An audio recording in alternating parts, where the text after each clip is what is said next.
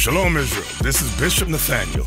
The Israelites have been scattered across the four corners of the earth, as prophesied in Deuteronomy the 20th chapter. Here in Israel United in Christ, we need your help to recover the remnant of our people, teach them the gospel. Please help us, support us, and join or donate to the Booster Club today. Shalom.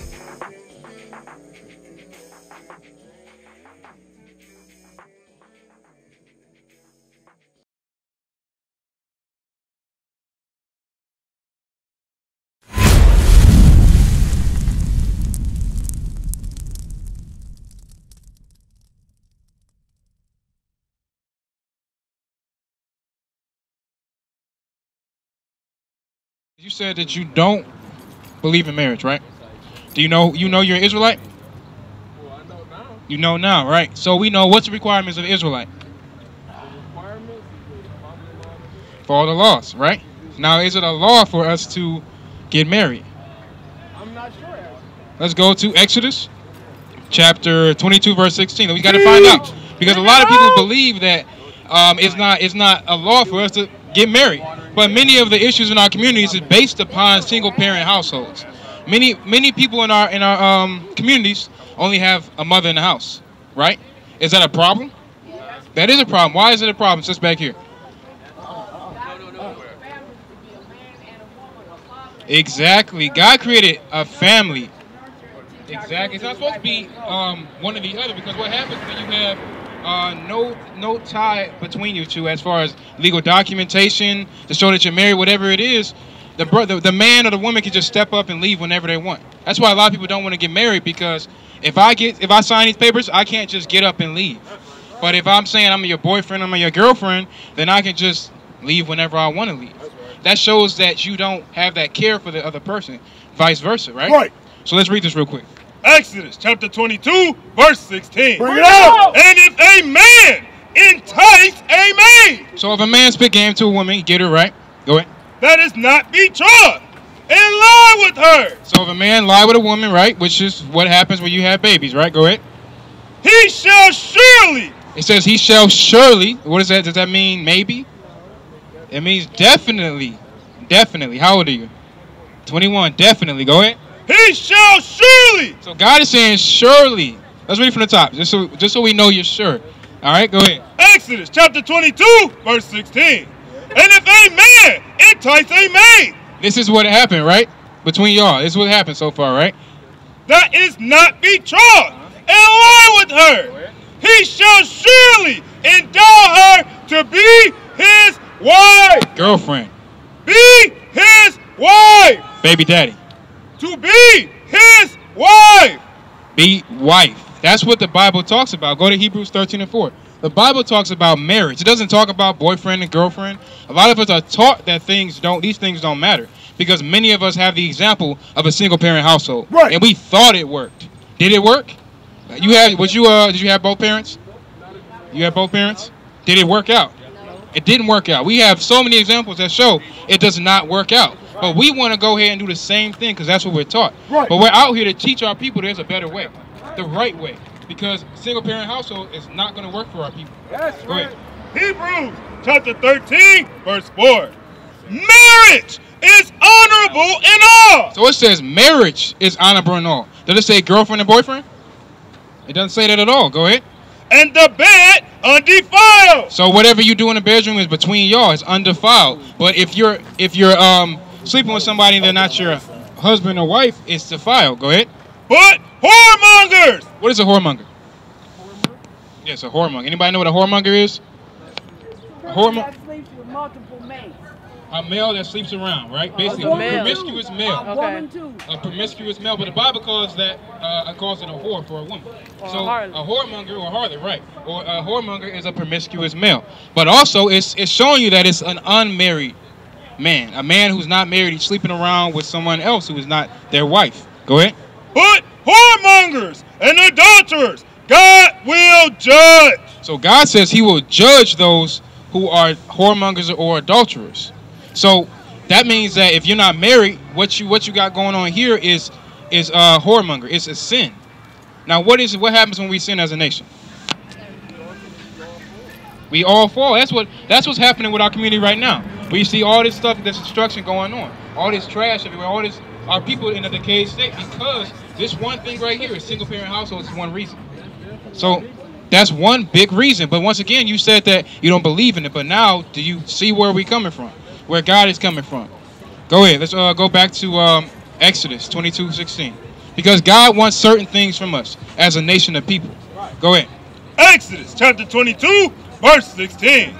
And if a man entice a maid that is not betrothed, and lie with her, he shall surely endow her to be his wife. So now we see that this has to happen. You're 21. I got married when I was 20. It's no big deal. It's better. That's what God wants us to do. For us to raise up as a nation. When you have nations, they go from nations are built upon a house, right? That's how nations are built. If you look at the white man or the Arab man, there's always two. There's always a husband and a wife. You cannot build with a weak foundation. You cannot do it. So we need a foundation as our nation. We need a foundation. So we need a husband. We need a wife. But they have to know also their role. But let's go to Isaiah 3:12. Let's see the issue if we don't have if we have single parent households, because the Bible speaks about single parent homes, or what happens when a woman is trying to raise a man or a woman by herself. Can a woman teach a little boy how to be a man? She can't. Can a woman teach a little boy how to be a man? So what happens if you try to teach a little boy how to be a man by yourself without him in the equation? What is going to happen? What type of characteristics do you have? Feminine. The Bible doesn't want effeminate men. The Bible says that effeminate men will not make the kingdom. That's a sin to be effeminate. So that means that can't happen. But let's see what the Bible says about it. This is the book of Isaiah, chapter 3, verse 12. As for my people, children are their oppressors. So God says his children are the oppressors of our people. Why does it say children are the oppressors of our people? Our children, what are the children of today doing? Learning this, right? This is what happens when our children are raised by women.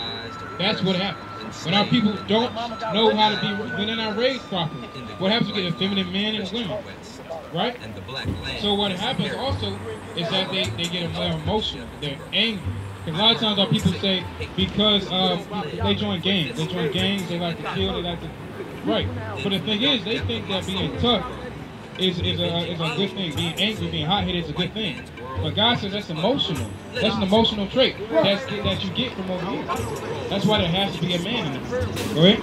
As for my people, children are their oppressors, and women rule over them.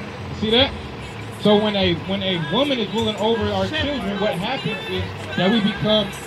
Our children become oppressed. All the gangbangers we got, all the crackheads, all the people that grow up that we see today, all the kids and all the youth, they grow up the way they do because it's single parent household. Right. So the mindset of marriage is not needed. It's very much needed. Right. It's very much needed.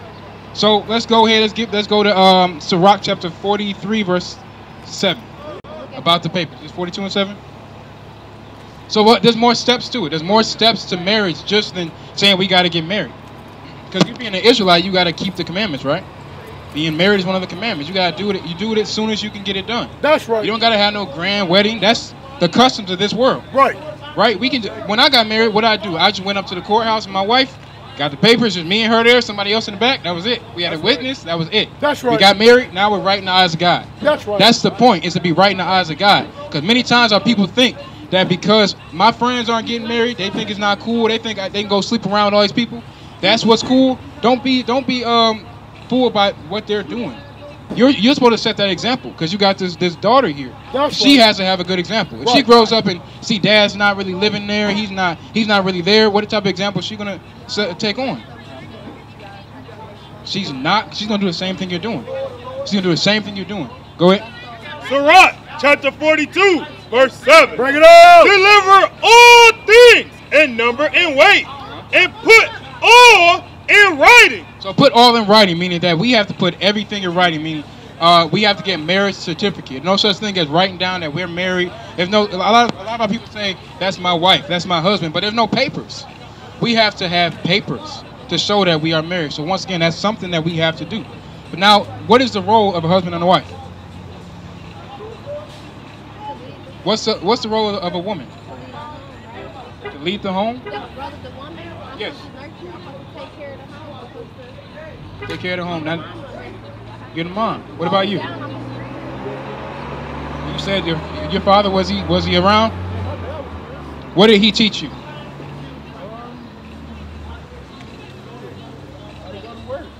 Gotta go to work.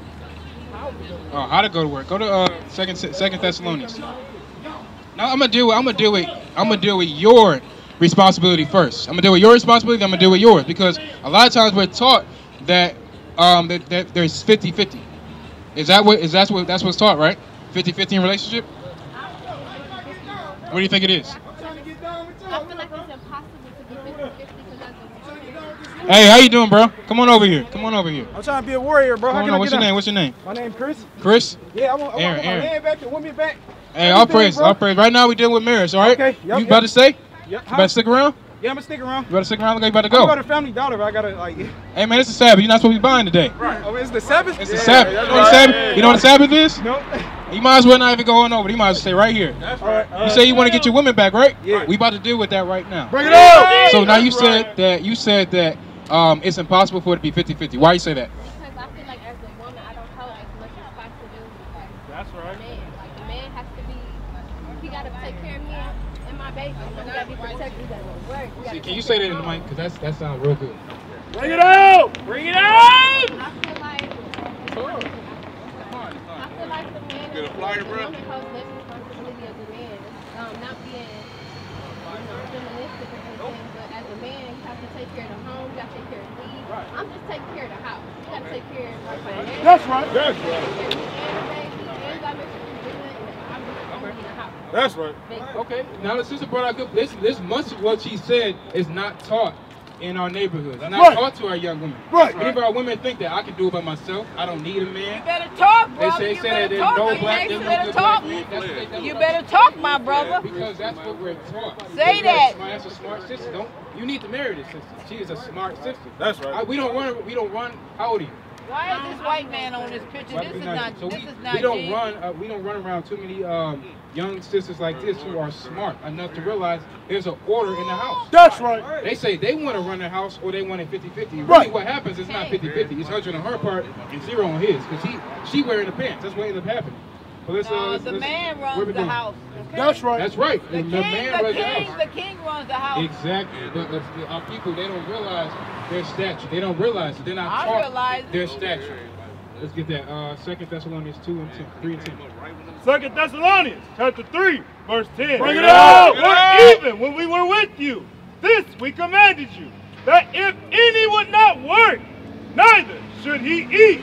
So that is one of the roles of a man, is he has to work. That's A right. lot of our people do not want to work. A lot When of the our man people goes want out to. into the field, the woman's supposed to have his food ready when he comes in out Exactly. that We're field. supposed to work, but you have to be a man worthy of that.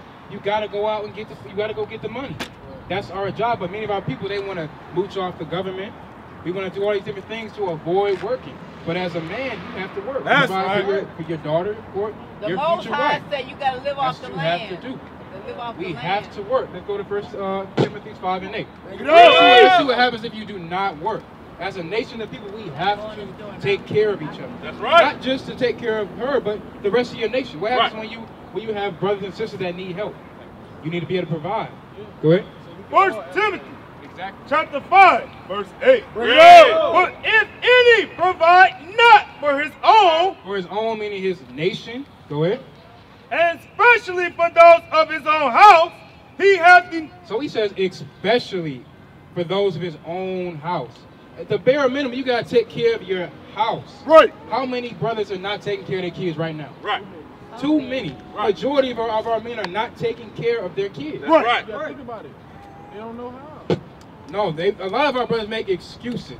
They make excuses why they. It don't matter if you don't know all the ups and downs of raising a family. You better try. That's right. If you make a kid, you better take care of it. That's right. That's what we have to do as a nation. But we make excuses on why we can't do it. Right. Oh, I don't like her. Or she don't like me. Or there's nothing there. It doesn't matter. You need to take care of your kids. That's right. A lot of us, we don't even want to work. We want to sit in our butt. We want to sell drugs to take care of a kid. Right. That's not how it works. Go ahead. 1 Timothy chapter 5, verse 8. But if any provide not for his own, especially for those of his own house, he hath denied the faith and is worse than an infidel. So you know what an infidel is? An infidel is a non-believer. That's right. So if you don't work, you deny the faith and you're worse than a non-believer. Somebody, an atheist who doesn't believe in God. You're worse than that if you don't take care of your household. Right. So as a man, that is the role. Now let's go to 1 Corinthians 11:3. Because there's a big role in being a husband, being just a man in general. As being an Israelite, there's a big role to it. Got it? Got to set the example for you for them. Go ahead. 1 Corinthians chapter 11, verse number 3. Bring it up! But I would have you know that the head of every man is Christ, and the head of the woman is the man. So who is the head of the woman? Sounds confused. I am a little bit. That ain't sound confident. Let's read from the top. Like, okay. But I would have you know that the head of every man is Christ. Who's the head of the man? Stop biting. Christ. Christ is the head of the man. Go ahead. That's right. And the head of the woman is the man. One sec, sis. Who's the head of the man? I'm sorry, I was trying to stop getting bit. The from my head baby. of the man I'm so is sorry. Christ. Right. The reason that's important is the head of the man is Christ, because a lot of times our sisters think that they're the head of the man. We got to understand that the order that God set up an order. He's all about order. That's right. And the order he set up was to be God, Christ, man. That's Not right. man and woman on the same playing field. It's God, Christ, man. Right. Go ahead. Right. But I will have you know that the head of every man is Christ, and the head of the woman is the man. The head of the woman is who? The man. We used to scream black power while heroin was pushed. But at the end of the day, nothing's in vain. IUIC has been given a vision. The tents of Judah has risen. Many has attempted the mission. Minor murmuring, omitting, and missing the mark. Just reading that he had the flame of fire in his eyes gave us the spark. We on Paul's mission. We out on the road, purple and gold. From Mexico, Cuba, Haiti, Ghana, Sierra Leone. 144,000 boots banging, concrete crackling. These are our men repented at heart. The scriptures is proof. IUIC, we deliver the truth.